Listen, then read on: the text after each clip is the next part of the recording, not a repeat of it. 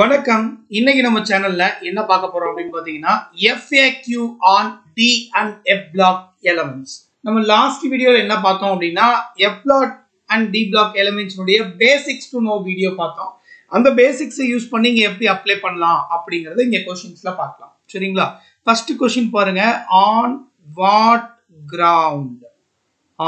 what ground can you say scandium is a transition element but zinc is not?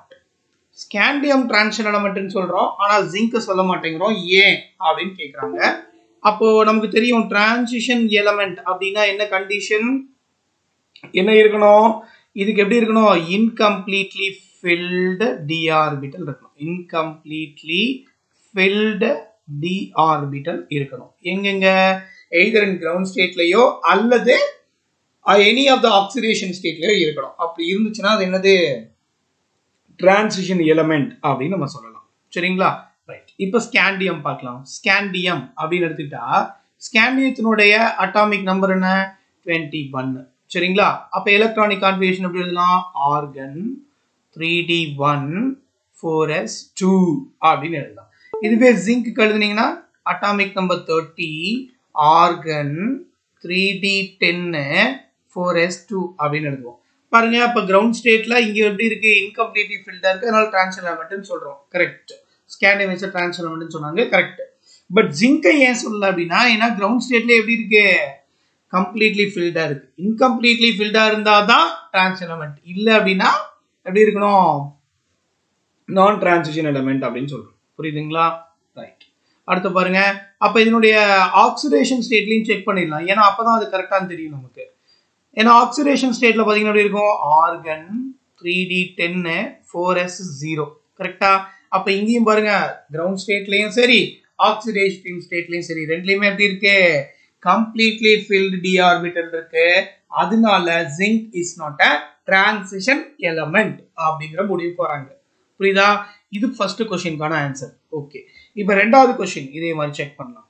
Question number 2 பார்க்கலாம். அதாவது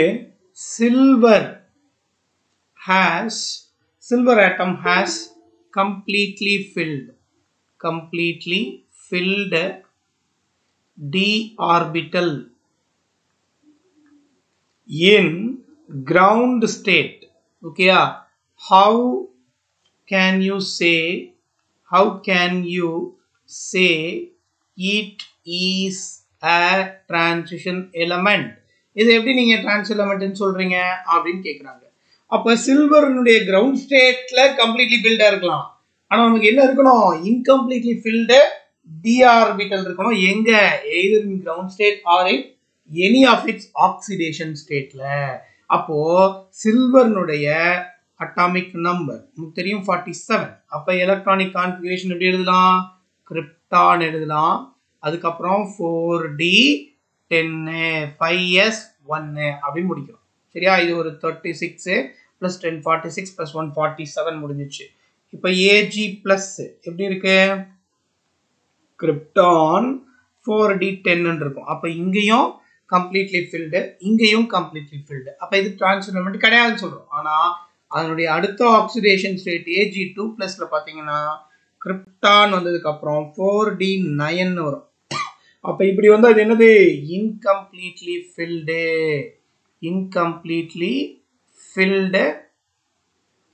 d orbital இருக்கு, அல்லது partially field d orbital இருக்கு. அதனால it's a transition element அப்படின்னு சொல்றாங்க. புரியுதுங்களா? this is very very important கண்ணா. புரியுது இல்லையா? அடுத்த क्वेश्चन பாருங்க, ரொம்ப ரொம்ப இம்பார்ட்டன்டான क्वेश्चन. அடுத்தது என்ன அப்படின்னா ஜிங்க். क्वेश्चन நம்பர் 3 என்ன அப்படின்னா, why melting point of zinc is low? ஏன் ஜிங்க்னுடைய மெல்டிங் பாயிண்ட் லோவா இருக்கு, அதுக்கு என்ன ரீசன் அப்படின்னு கேக்குறாங்க. நமக்கு தெரியும் ஜிங்க்னுடைய அட்டாமிக் நம்பர் 30. கரெக்டா? அப்ப எப்படி எழுதலாம், ஆர்கன் 3d10 4s2 எழுதலாமா? ரைட். அப்ப இது எப்படி இருக்கு, கம்ப்ளீட்லி ஃபில்டா இருக்கு. கரெக்டா? ஃபில்டு d ஆர்பிட்டல் இருக்கு. ஃபில்டு d ஆர்பிட்டல் இருக்கு. அப்ப யார் மட்டும்தான் இன்வால்வ் ஆவாங்க? Only s orbital can involve in bonding. Involve in bonding. அப்ப bonding எப்படி இருக்கும்? வீக்கா இருக்கும். ஏன் வீக்கா இருக்கு? ஏன்னா ஒன்லி ஒரு s ஆர்பிட்டல் மட்டும்தான் இன்வால்வ் இருக்கு. d ஆர்பிட்டல் பாண்டிங்ல இன்வால்வ் ஆகல. ஏன்? ஏன்னா அது ஆல்ரெடி ஸ்டேபிளா இருக்கு. அதனால அது இன்வால்வ் ஆகணுங்கிற அவசியம் கிடையாது. அதனால d பிளாக் அந்த d ஆர்பிட்டல் கூடிய 10 எலக்ட்ரானுமே பாண்டிங்ல இன்வால்வ் ஆகல. அப்படின்னா இன்டர் அட்டாமிக் மாலிகுலர் பாண்டிங் எப்படி இருக்கும்? வீக்கா இருக்கும். அப்படி வீக்கா இருந்தது அப்படின்னா, அதாவது பக்கத்துல இருக்கிற எலமெண்டோட பாண்ட் ஃபார்ம் பண்ணாதான் அது வந்து ஸ்ட்ராங்கா இருக்கும். சரியா? ஒன்னோட ஒண்ணு பாண்ட் ஃபார்ம் பண்ணும்போது ஸ்ட்ராங்கா இருக்கும். இங்க D-ல 10 எலக்ட்ரான் இருக்கு, கம்ப்ளீட்லி ஃபில்ட் ஆயிடுச்சு. அதுக்கப்புறம் இது என்ன ஆகாது? பாண்டிங்ல இன்வால்வ் ஆகாது. ஏன்னா அதுவே ஸ்டேபிள் ஆயிடுச்சு. புரியுதா? அப்ப only s orbital can involve in bonding, so it forms very very weak bond. அதனாலதான் எப்படி இருக்கு? Zinc has lower melting point அப்படின்னு சொல்றோம். கண்ணா அது புரியுதுங்களா? ரொம்ப ரொம்ப இம்பார்ட்டன்ட். ஓகேயா? ரைட். அடுத்த கொஸ்டின் நம்பர் 4 பார்க்கலாம். கொஸ்டின் நம்பர் 4ல என்ன கொடுக்குறாங்க அப்படின்னு பாருங்களேன். why do transition elements exhibits higher enthalpy of atomization? Higher enthalpy of atomization. ஏன் வந்து transition elements வந்து enthalpy of atomization ரொம்ப அதிகமா இருக்கு அப்படின்னு கேக்குறாங்க. அப்ப enthalpy of atomization என்னன்னு தெரியணும். டெல்டா H ATM அப்படின்னு சொல்லுவாங்க. இதுதான் enthalpy of atomization அப்படின்னு சொல்றோம். இந்த enthalpy of atomization யார் இவருக்கு அதிகமா இருக்கு அப்படின்னு சொல்றாங்க. எதனாலன்னு பார்க்கலாம். அதாவது அப்படின்னா என்ன அப்படின்னா the energy required to convert 1 mole of substance into its gaseous state. gaseous stateக்கு 1 mole of substance மாத்தக்கூடிய energy எவ்வளவு தேவைப்படுதோ அதான் என்ன சொல்றோம்? enthalpy of atomization அப்படின்னு சொல்றோம். சரிங்களா? அப்ப பாருங்களேன், இப்ப ஒரு அயன் இருக்கு, சாலிடா எடுத்திருக்கீங்க. இது என்னவா மாறணும்னா அயன் gaseous ஸ்டேட்டுக்கு போகணும். இதுக்கு தேவைப்படக்கூடிய எனர்ஜி தான் எப்படி இருக்கு? enthalpy of atomization சொல்றோம். சரியா? அப்போ இங்க இந்த மெட்டாலிக் பாண்டை பிரேக் பண்ணோம் அப்படின்னா it has to break it out. இந்த பாண்ட் வந்து ரொம்ப ஸ்ட்ராங்கா இருக்கும். ஏன்னா Fe atomic number 26. அப்ப 3d6 4s2 கிடைக்கும் ஆர்கனோட. சரிங்களா? அப்ப d ஆர்பிட்டலும் இன்வால்வ் ஆகும், s ஆர்பிட்டலும் பாண்டிங்ல இன்வால்வ் ஆகும். அப்ப both d and s orbitals ஓகேயா are involved in bonding. அப்ப எப்படி இருக்கும்? பாண்டிங் ஸ்ட்ராங்கா இருக்கும். ஸ்ட்ராங் பாண்டிங்கா இருக்கும். அப்ப ஸ்ட்ராங் பாண்டிங்கா இருக்கு அப்படின்னா அதை பிரேக் பண்றதுக்கு நம்ம நிறைய எனர்ஜி கொடுத்தாதான் முடியும். புரியுதுங்களா? அப்ப மோர் அன்பேர்ட் எலக்ட்ரான் இருக்கு அப்படின்னா the inter-atomic interaction is also very high. சரிங்களா?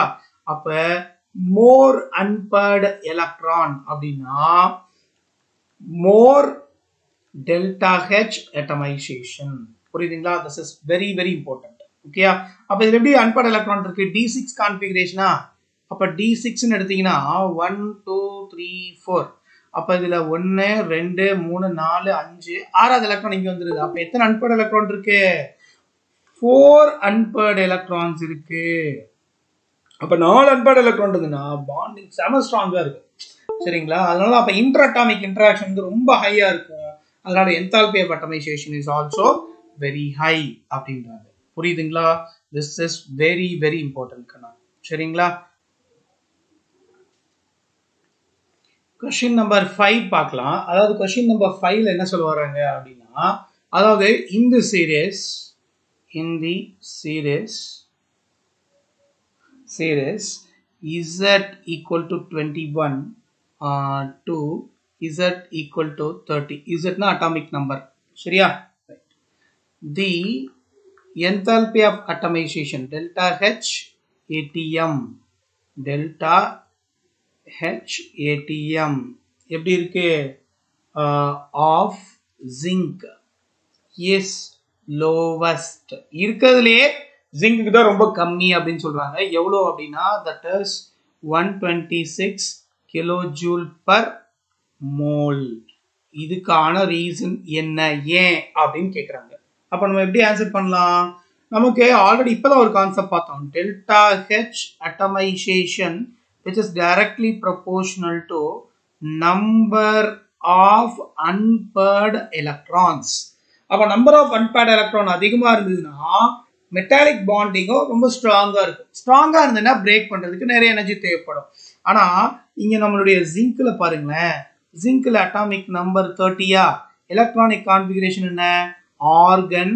3d10 4s2 அப்படின்னு இருக்கு கரெக்டா அப்ப d ஆர்பிட்டல் எத்தனை இருக்கு 10 எலக்ட்ரான் இருக்கு அப்ப எல்லாமே என்னது there is no unpaired electrons or number of unpaired electron equal to 0 அப்ப unpaired electron இல்ல அப்படின்னா இன்டர்மெட்டாலிக் பாண்டிங் ரொம்ப ஸ்ட்ராங்கா வீக்கா இருக்கும் ரொம்ப வீக்கா இருக்கு அப்படின்னா அத நம்ம கொஞ்சமா எனர்ஜி கொடுத்தாலே போதும் என்னடும் பிரேக் பண்ணிடலாம் அப்ப அத ஜிங்கை வந்து சாலிட்ல இருந்து ஈஸியா கேஸா மாத்துறதுக்கு நம்ம கொஞ்சம் எனர்ஜி இருந்தா போதும் 126 kilojoule per mole amount of energy is enough to do the reaction அப்படிங்கறதுக்கான meaning தான் இது புரியுதுங்களா அப்ப நம்பர் ஆஃப் அன்பேர்ட் எலக்ட்ரான் அதிகமா இருந்துச்சுன்னா இன்டர்அட்டாமிக் பாண்டிங் ஸ்ட்ராங்கா இருக்கும் அப்ப என்தால்பி அட்டமைசேஷனும் அதிகமா தேவைப்படும் ஆனா இங்க நம்பர் ஆஃப் அன்பேர்ட் எலக்ட்ரான் இல்ல அப்ப number of அன்பேர்ட் electron equal to 0 ஏன்னா d10 கான்ஃபிகரேஷன் கரெக்ட்டா அப்ப கம்ப்ளீட்டா என்ன இல்ல அன்பேர்ட் எலக்ட்ரானிக் இல்ல அன்பேர்ட் எலக்ட்ரானிக் இல்ல அப்படின்னா it has very very less metallic bonding புரியுதுங்களா ரொம்ப ரொம்ப சிம்பிளான question and very very important also சரிங்களா I think so இந்த வீடியோ டெஃபினட்டா உங்களுக்கு யூஸ்ஃபுல்லா இருக்கும்னு நினைக்கிறேன் வீடியோ பிடிச்சிருந்தா மறக்காம லைக் பண்ணுங்க முக்கியமா டாக்டர் பாலாஸ் கெமிஸ்ட்ரிக்கு சப்ஸ்கிரைப் பண்ணுங்க சப்போர்ட் பண்ணுங்க thank you so much for watching thank you keep clean go green நன்றி வணக்கம்